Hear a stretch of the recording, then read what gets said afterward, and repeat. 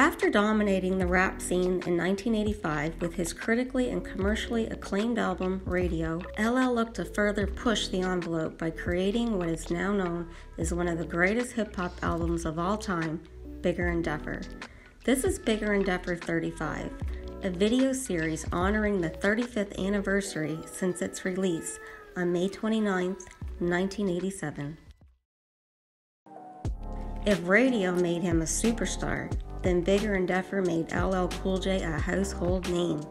At the height of his career, Bigger and Deffer carried him into rap superstardom, going triple platinum and becoming one of the most successful hip-hop albums to that point. LL presented himself as a 19-year-old who was living the dream. He was a rapper with movie star good looks and a passion for rhyming who was able to lyrically bang with the best of them. It was an album that appealed to everyone. He was Bigger and Deffer, bad, and he knew it. And he wasn't shy about letting you know just how bad he was. You know, the first album did well and the second album did well. That's how you account for it. But as far as, I just work hard. I put my heart into my music and I make it everything I can make it. Well, I talk about cops, people can't stop me, neither can the police, you know what I mean? That's like in Radio, I can't live without my radio. On my first album, that's an attitude where you grow up believing that the police are enemies, you know what I mean? It's just everything around you, the subway, Dougie Fresh said, I give you a token, you know what I mean? It definitely is a big influence. Any city, you know what I mean? That's the whole thing about it, you know what I mean? Yeah. It's really nothing I can really explain about it. It's the way it is. That's the heart of rap, that competition in the streets and all that, but this is what it is now. This is what I'm doing with it. I put out what I feel is good in my heart. You know what I'm saying? And the public knows what's good and they'll like it. It originates from a culture and a place where, you have to brag to protect yourself. It's just like a cat expanding itself so that the other cats don't mess with it. At the time, Def Jam Recording co-founders Rick Rubin and Russell Simmons were going their separate ways. Rubin, who had produced LL Cool J's Radio album and the Beastie Boys' License to Ill, was no longer interested in working with Def Jam acts. Simmons, though, wanted LL to work on his second full-length project. Fortunately, Simmons had a solution. The album's production was handled by the LA Posse. Here they mostly used sample-based production. However, they also utilized drum machines to put together some of the standout tracks on the album. DJ Bobcat comments on his process with Bigger and Deffer. I flew out to New York as part of the LA Posse to work with Def Jam artist named Breeze. Breeze was supposed to be the up-and-coming LL, so Russell Simmons signed him. So we were working with Breeze and doing such a great job that Russell asked us if we were interested in doing pre-production on LL's next album. We said yes and started working on records with LL. Daryl Pierce comments, "It was epic because it was LL. It was a trip, man, because he was LL. He was already in our minds a superstar. We had butterflies and everything." We were free to make whatever we wanted to make, and that's what we made. That's what we came out. When we went to the studio with LL, we had no plan. We were just going to go in and make music. Out of that came I'm Bad, I Need Love, all those, joints. And it was just a matter of just us making what we felt like making. Nobody told us that. We just went in and did what we felt like making. After commuting between New York and Los Angeles, LA Posse eventually moved to New York, initially spending time in LL's hometown of Queens before settling in Brooklyn as they worked on what would become Bigger and Deffer. The differences between LL Cool J and the LA Posse proved instrumental in the album's evolution. We were West Coast dudes, LA dudes, Pierce says. We had a whole different vernacular. New York was a hip-hop culture. In LA, we had a gang culture. There was no hip-hop culture in LA. So when we're getting to know each other and we're talking about where we're from, a lot of our conversations were telling and teaching him about the gang culture in LA. In addition to cultural differences, there were musical ones. Like Rubin, Muffla was a proficient at the Roland 808 drum machine. The type of guy who, if you hummed him a beat, he could program it. Bobcat had a different style of scratching than LL's DJ Cut Creator. Then there was DJ Pooh, who later wrote Friday with Ice Cube. Pooh was a lot of fun to work with, man, LL Cool J says. He's creative and funny as hell. He He's one of the funniest dudes on the planet, man. Dude is hilarious.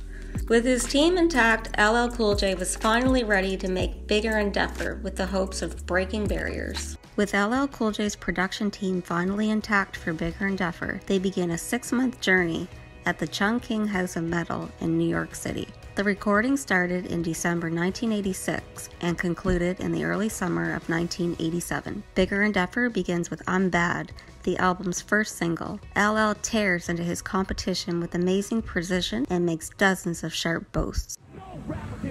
Quite like I can, I take a muscle-bound man and put his face in the sand. Not the last mafioso, I'm an empty cop. Make your stage go LL and do the wop. If you think you can outrhyme me, yeah boy I bet. Cause I ain't met a knucklehead who can do that yet. Trendsetter, I'm better, my rhymes are good. I gotta go named place as in a rich. The beat, which samples the Rhythm Heritage's theme from SWAT, is a hyperkinetically charged piece of work.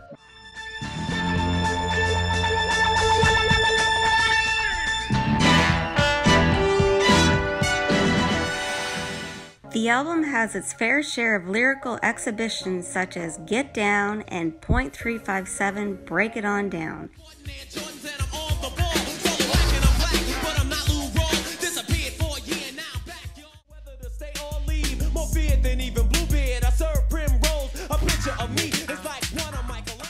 On the Warp Speed Let's Get Ill, LL exhibits his skill at using alliteration in his rhymes as he unleashes 5 brief verses.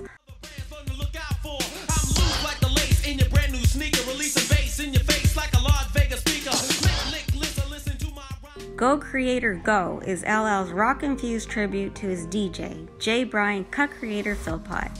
The track incorporates elements of Chuck Berry's Johnny B. Good and Roll Over Beethoven, as well as Bill Haley and his Comets' Rock Around the Clock.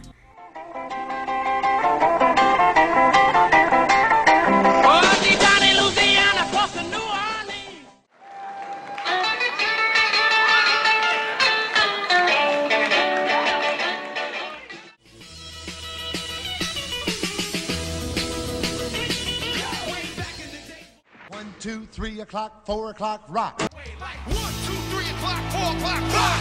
5, 6, 7 o'clock, 8 o'clock, rock. 9, 10, 11 o'clock, 12 o'clock, rock. We're gonna rock around the clock. LL's performance of the song on Saturday Night Live in 1987 is considered by some to be the best rap performance ever on the long-standing variety show and one of the best televised hip-hop performances of all time. He then dedicates a song to the Bristol Hotel. The Bristol Hotel is a real hotel. I asked him, I was like, is the Bristol Hotel a real song? He was like, yeah. Him and E-Love was laughing because that's where they would go and take care of some business occasionally. You know what I'm saying? Room 515. But perhaps the best-known song on Bigger and Deffer is I Need Love, one of the first real hip-hop ballads.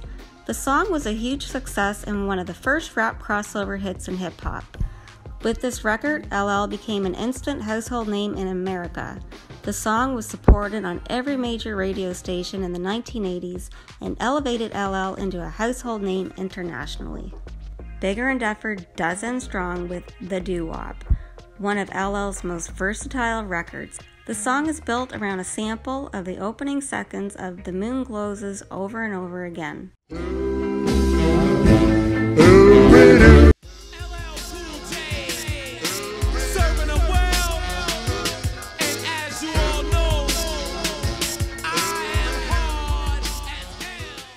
With the release set for May 29th, LL Cool J looked to have another radio-era success, but LL Cool J wasn't ready for his world domination with Bigger and Deffer. During the month of Bigger and Deffer's release, the album reportedly shipped 430,000 units within 2 weeks. However, during press time, the figure had increased to more than a whopping 650,000 units, according to Def Jam Vice President Bill Stepney, who quotes, LL was strong with his first album, Radio, which came out in November 1985.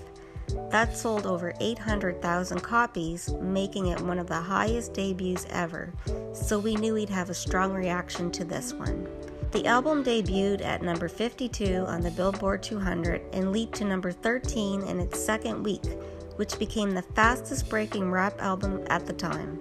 To compare that with LL Cool J's contemporary at the time, it took Run DMC's Raising Hell 4 weeks to crack the top 20 in 1986, and Beastie Boys' License to Ill 8 weeks to crack the top 20 in January 1987. By the fourth week, LL Cool J's Bad Album had reached number 1 on the Billboard R&B/hip hop charts, replacing Whitney Houston's Whitney album.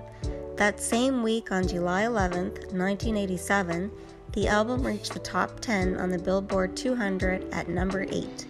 With this defeat, LL Cool J placed his first ever number 1 R&B/hip hop album and his first top 10 Billboard 200 album. By August 29th, 1987, LL Cool J's Bad Album had remained at number 1 for 8 weeks on the R&B/hip hop charts, while it reached its peak on the Billboard 200 at number 3.